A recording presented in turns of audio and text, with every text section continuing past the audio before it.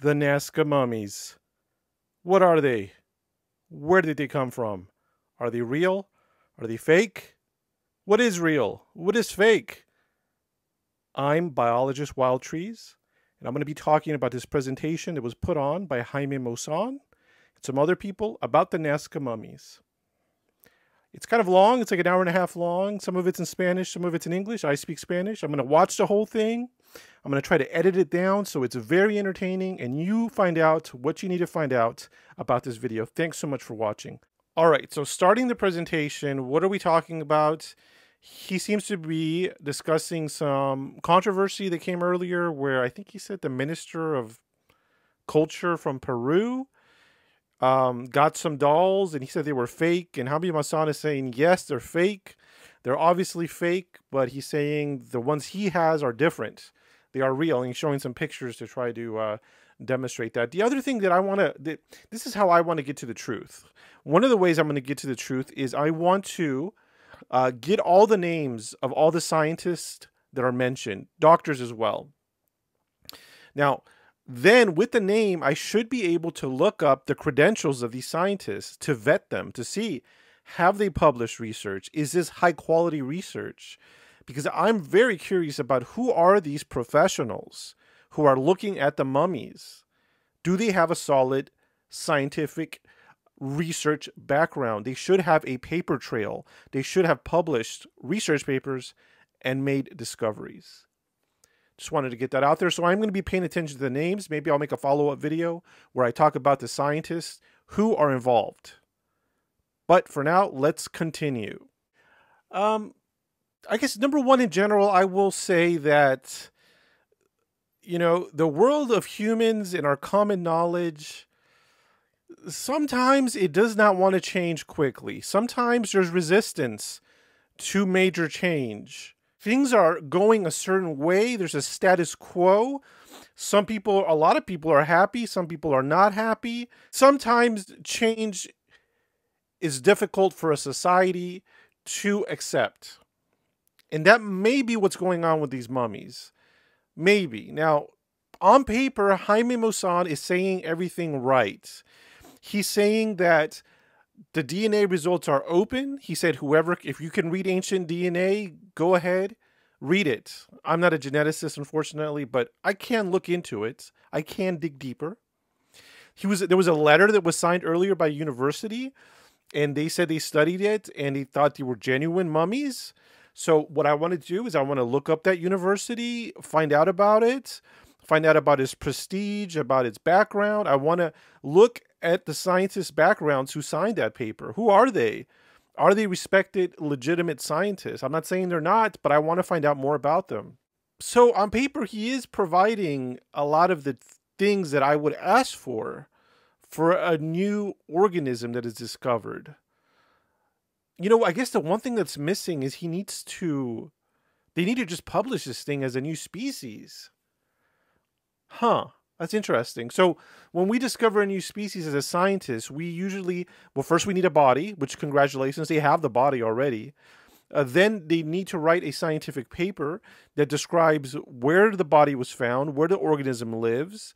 It has to have pictures of the organism, measurements, and a complete description and a justification for why this is a new species. Okay, then it needs to be classified. It needs to be given a new species name. We may have some trouble here because if this organism does not fit into any of the families, the domains, the kingdoms, these are all classification groups of animals. Like, for instance, beetles is one big group of animals. They are in the order Coleoptera. So the order, that's beetles, right? So maybe these organisms, they don't fit in an order, you know? They don't fit in any previous classification. And that's okay. We can make a new classification. But the thing is, someone has to do the work and write all this stuff down, come up with a name, classify it, write it in a paper, and then that paper needs to be published in a legitimate journal that publishes new species. Like, this is obviously a vertebrate animal, meaning it has bones.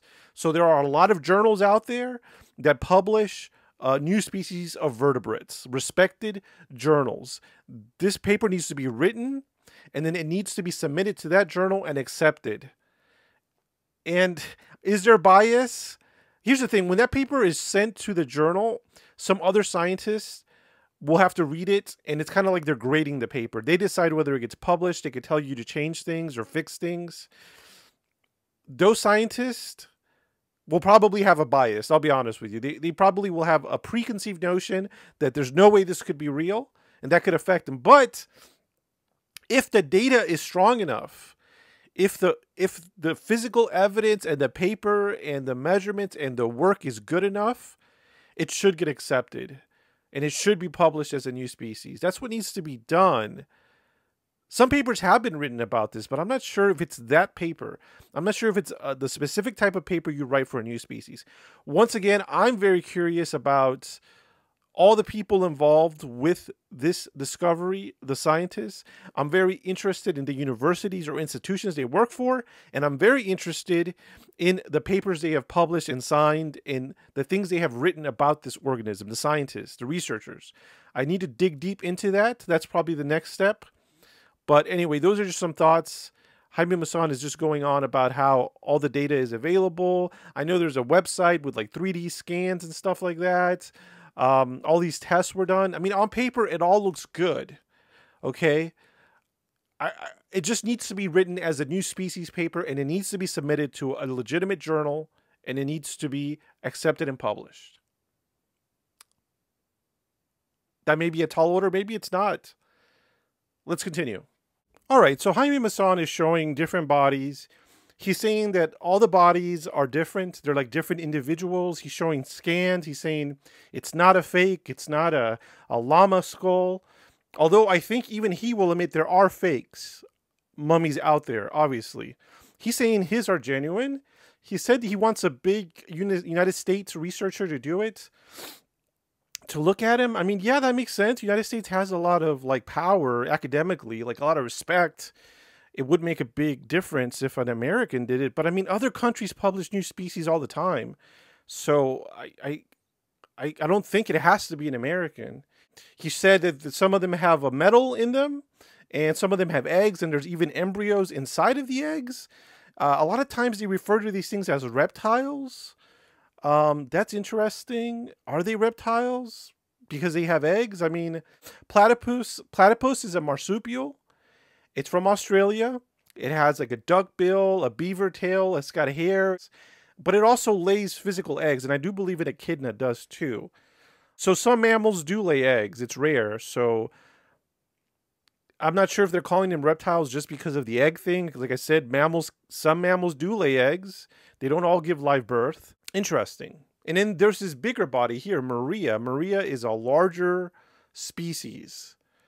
I'm not sure if they're all supposed to be the same. And the younger ones, well, that doesn't make any sense because I was going to say, are the little ones supposed to be younger than the bigger ones? But then the little ones have eggs in them, which with embryos indicates that they're sexually mature. So maybe there's different types of them. It's not just one species. Also, I heard some rumors that maybe the origin of these things is from underground. There's a lot of underground stuff, in paranormal literature. The fairies are thought to come from underground. Honestly, there is a lot of space in the crust of the earth where things could live. Caves, for instance. Probably a lot of undiscovered caves and caverns. So, yeah, I will say right now, there are species that we have not discovered that live underground. And I will also say there are large vertebrate species that live underground in the crust that we haven't discovered. I'm just pretty sure that's true because there's a lot of the world we haven't discovered. There's a lot of animals we haven't discovered. Let's continue. Okay, this is a constitutional Peruvian lawyer. He is talking about some of the things he said so far is he's happy that the discovery was made in his country of Peru. He said he's happy there are still things in the world to discover. And I agree with him on both points. I think there's a lot to discover in the world still as a scientist who has made some discoveries. And it is very exciting. It's very exciting to discover something new that we did not know before, but has always been there. It sounds like the lawyer was saying that he's going to sue a government, I believe the Peruvian government, for suppressing information. Jaime Maussan is also talking about how there's a lot of bodies. They're all desiccated from this diatomaceous earth. They're being found in these special caves. They're all dehydrated. But he's saying there's more bodies to come. More bodies. He said there's a lot of bodies coming out.